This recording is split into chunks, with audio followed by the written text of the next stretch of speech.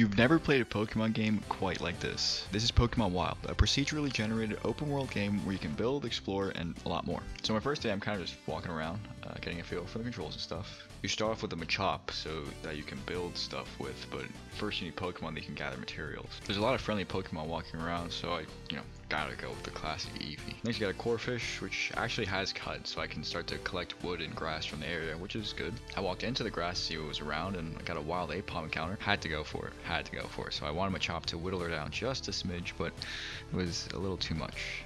At least he's level 8 now. Later on I found a Shinx, which I had to get, and that's it. Wild Adventure 1.